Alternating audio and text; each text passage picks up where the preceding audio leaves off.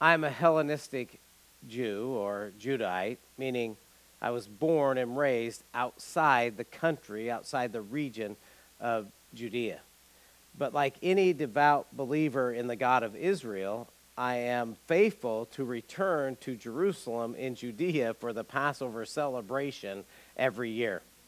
The Passover celebration is the most important religious celebration of the year for all those who follow the Lord of all the earth. But this Passover, it's been different. There's been some excitement and some uncertainty because a man, and some say he was more than a man, is crucified outside the city of Jerusalem right before Passover. Now, crucifixions in the Roman Empire are very common, but resurrections from the dead are not, and there are rumors and there are whispers. This man, some claim to be more than a man, yet lives. That he rose from the dead, confirming his declaration to be the Messiah, the long-awaited Savior of Israel. And I don't know what to believe, but I must say it seems unlikely that a dead man came back to life. But that's before this happens. This year I stay in the city of Jerusalem 40 more days so I can celebrate the day of Pentecost there. And I, and along with many others, on the day of Pentecost, we hear a sound like none of us have ever heard before. It's sort of like a violent rushing wind, but maybe more like a spirit moving through the city. And I find out later that's exactly what happened. The Holy Spirit descends on the 12 apostles of Jesus who are filled with power from above, and they all come rushing out of the house they were in, and all 12 of them are declaring that this man, Jesus, the one who was crucified, he's alive, and he's our Lord and Savior. He's the Messiah of Israel. There are many other Hellenistic Jews and God-fearing peoples in the city on this day for the celebration of Pentecost, and we all speak many different languages, and we're amazed because all the apostles are Galileans, yet we're hearing them speak in our own languages. Acts chapter 2, verses 9 through 11. Parthians and Medes and Elamites and residents of Mesopotamia, Judea and Cappadocia, Pontus and Asia and Phrygia and Pamphylia, Egypt and the districts of Libya around Cyrene, and visitors from Rome, both Jews and proselytes, Cretans and Arabs. We hear them in our own languages speaking of the mighty deeds of God. And many like me, we're just trying to sort all this out, but others start mocking the apostles and say, hey, they're drunk, until out of this chaos, one apostle, I find out later it's the apostle Peter, raises his voice declaring boldly, we are not drunk. And then as the other apostles gather around and stand with him, Peter speaks to us of prophecies being fulfilled, and all of those prophecies pointing to this man, Jesus. Acts chapter 2, verses 22 through 24 and verse 36. Men of Israel, listen to what I have to say about Jesus from Nazareth. God proved he sent Jesus to you by having him work miracles, wonders, and signs. All of you know this. God had already planned and decided that Jesus would be handed over to you. So you took him and had evil men put him to death on a cross. But God set him free from death and raised him to life. Death could not hold him in its power. Therefore, let all the house of Israel know for certain that God has made him both Lord and Christ, this Jesus whom you crucified. And many of us are deeply convicted, and we have faith, and we repent, and we're baptized into Jesus on that very day. Acts chapter 2, verse 41. Those who believed what Peter said were baptized and added to the church that day, about 3,000 in all, including myself. And I'm so thankful for the boldness of the apostle Peter to share his faith in Jesus. And Peter and the apostles don't stop there in Jerusalem. Because of their willingness to boldly share the word of God, the church continues to thrive not only in Jerusalem, but then throughout the rest of Judea, Galilee, and Samaria. The Apostle Paul says to us in 1 Corinthians 11, verse 1, imitate me then just as I imitate Christ. And Paul has the same quality of boldness, and he spreads the gospel even further out into the known world. But we see this boldness in Peter. We see this boldness in Paul, where neither one of them shrinks back from sharing the story of Jesus. Now, people have many different concepts about what it means to be bold. Hey, I wore this bright red suit or this bright purple suit to work today. That's really bold, right? Or I wore a tie and suit to school today, which is kind of bold in our culture. A lot of the kids seem to wear pajamas to school. Or I went skinny dipping in the lake. I asked the most popular girl out on a date. I challenged Pastor Kevin to a dance contest. I ate a Pepper X, the hottest pepper in the world right now. Well, I admit it. I'm a Ducks, or I'm a Beavers, or I'm a Cowboys, or I'm a Colts fan. So there's all sorts of things that people feel like they're being bold about or claim to be bold about. So I want to make very clear to you what I'm talking about, what I'm encouraging you to build up in your life, when I want you to strengthen and this quality of boldness in your life. What I'm sharing with you today is how you can be bold or bolder about sharing the most important thing to be bold about, your faith in Jesus, if you're a believer. And sometimes it's one of the most intimidating things to be bold about, right? Your faith. It can be the scariest thing to be bold about. Even for Peter and Paul. Peter prays for boldness. Paul prays for boldness. These great men of faith pray for boldness. Peter, after being threatened with death by the Jewish Sanhedrin, the same folks who secured the death of Jesus, prays this in Acts chapter 4, verse 29. And now, Lord, consider their threats and grant that your slaves, that would be Peter and the other 11 apostles, may speak your message with complete boldness. Paul, while under house arrest for preaching boldly about Jesus, asked for the Christians in Ephesus to pray for him. Ephesians 6, 19 and 20. Also pray that God will give me the right words to say. Then I will speak boldly when I reveal the mystery of the good news. Because I have already been doing this as Christ's representative, I am in prison. So pray that I speak about this good news as boldly as I have to. Boldness is a character quality that every man and woman of God needs to cultivate in their lives, because Paul tells us to imitate him just as he imitates Jesus. And Paul was bold, and Jesus is bold. You know, he doesn't hold back from speaking the truth of who he is and what he requires of us. He's the Son of God, God in the flesh, come to save us from our sins. And, you know, foolishness to those who don't believe, but the very power of God for those of us who do believe. And it's this power of God that we need in our lives to develop the positive Jesus qualities that the Apostle Paul had, such as surrender, such as grit, such as joy. And if you missed any of those messages, you can catch them online at holleychurch.org/messages. And the character quality we're looking at today, Paul had. He imitated this character quality from Jesus. Boldness, the determination to live my faith. Being bold isn't about being overbearing or about being pushy or being an extrovert or doing something over the top to prove how bold you are. Being bold is about living your life of faith with purpose. And this message today is super practical. These are things you can do immediately to strengthen the quality, the character trait of boldness in your life. I developed godly boldness by publicly sharing with others that I follow Jesus, that I'm not ashamed of Jesus. I'm not ashamed to be representing Jesus like at Trick or Treat Street with my church family. I'm not ashamed to let people know, hey, my church is Holley Church. I'm not ashamed to let people know that on weekends I go to church, whether it's in person or online. You can publicly share your faith with others by wearing your Holley Christian Church T-shirts. And if someone asks you about it, then you can tell them about your church. Oh, that's my church. It's an awesome church. You ought to check it out. You know, by simply wearing your Holley Church T-shirt, it may open up a door for a person to open their heart and mind to Jesus.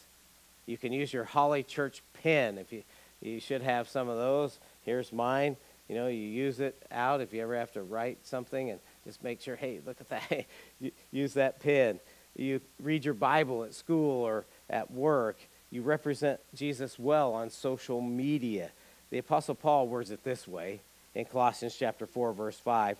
Be wise in the way you act toward those who are outside the Christian faith.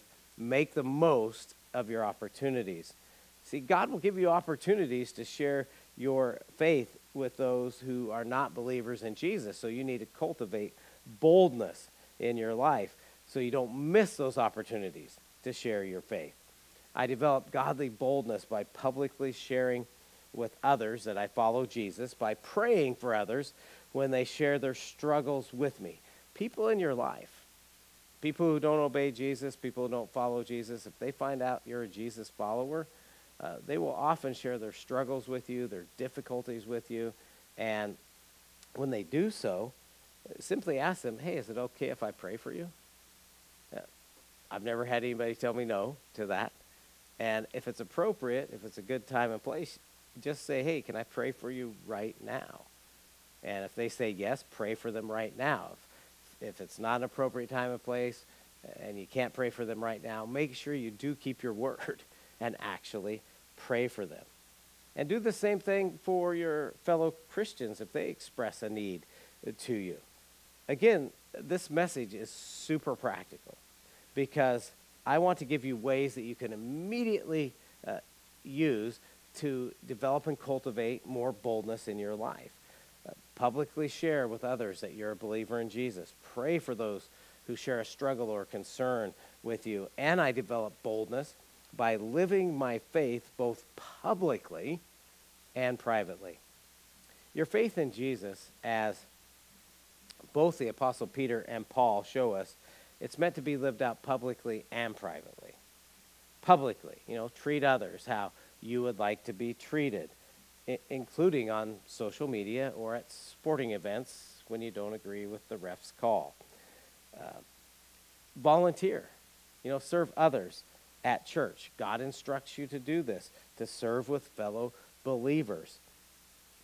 And volunteer, serve others who are not part of the church, like at Trick or Treat Street or our Holley light celebration coming up in December, which God also instructs you to do. Serve with fellow believers, serve those outside the church alongside your fellow believers.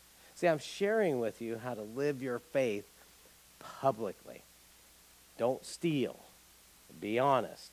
When you mess up, take responsibility. People will forgive you. When we mess up, what your sinful nature does, and Christians are just as guilty as this as non-Christians, your sinful nature tells you don't fess up. Try to hide it or try to blame it on someone else or something else. Come on. You likely do this all the time. Just admit it.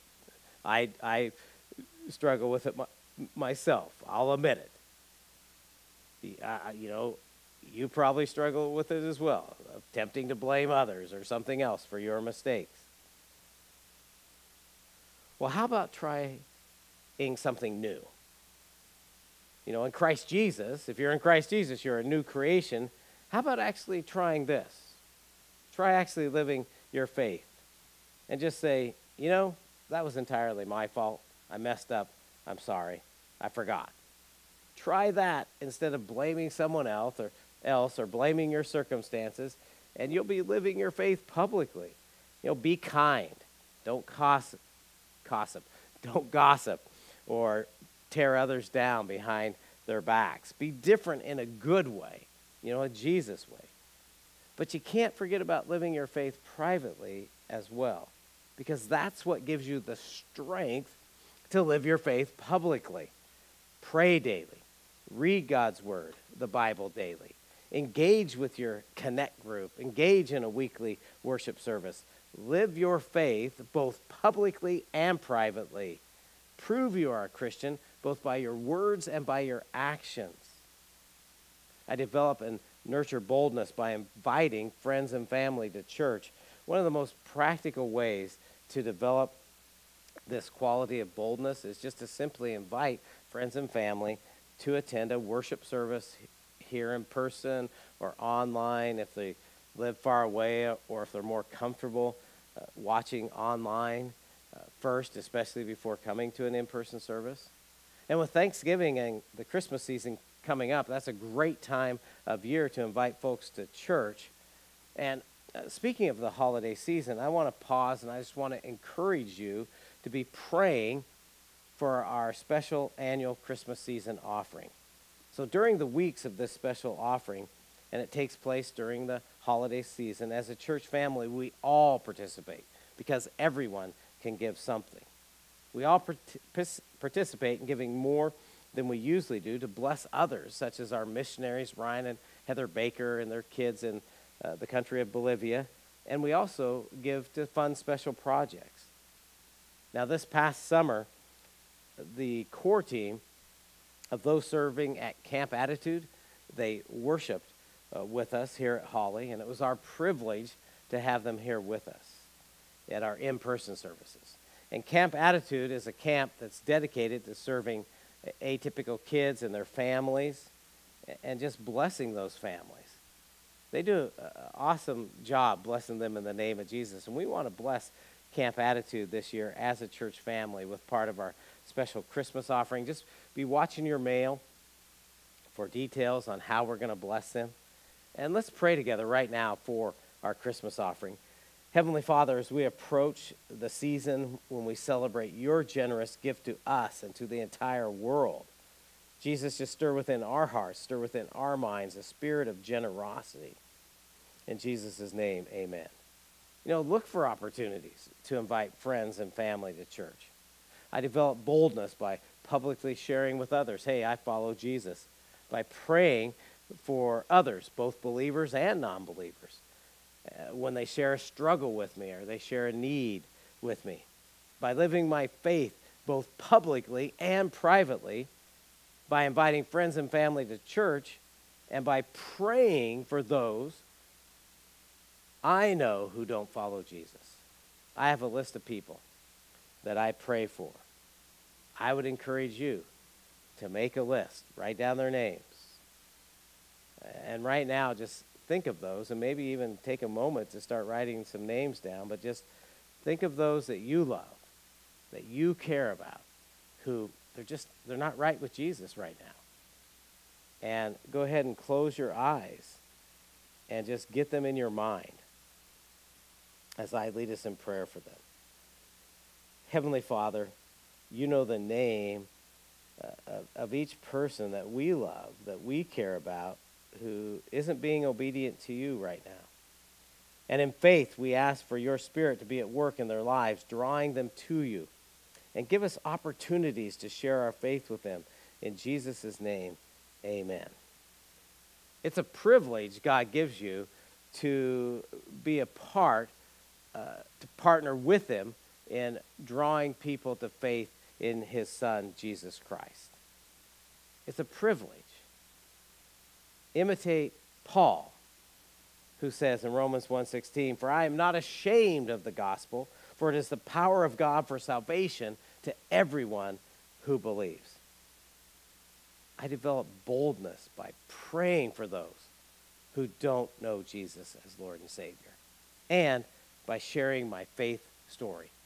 You don't have to have a degree or a pedigree to share your faith story. It's your story, how you came to faith in Christ.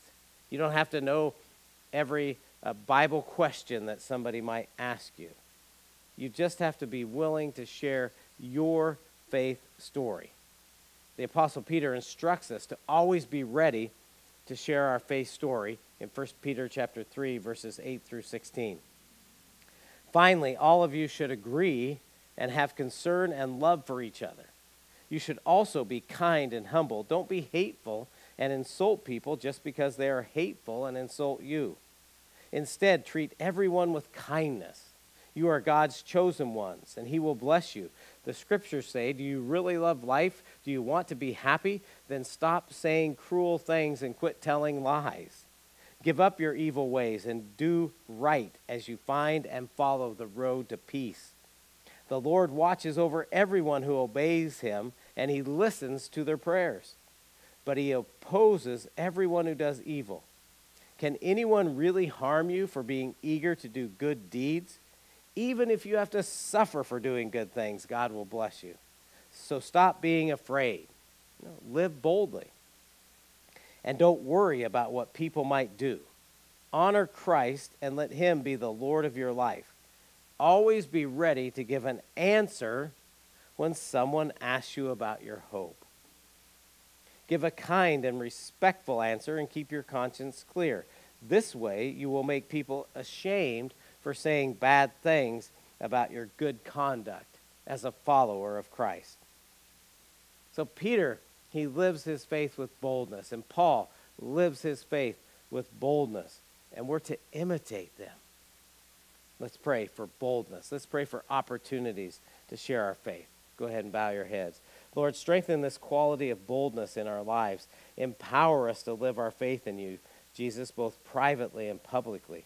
Bring people into our lives we can influence for you. And Lord, we don't always get it right, so forgive us when we mess up. We ask these things in the power and the strength of Jesus' name. Amen.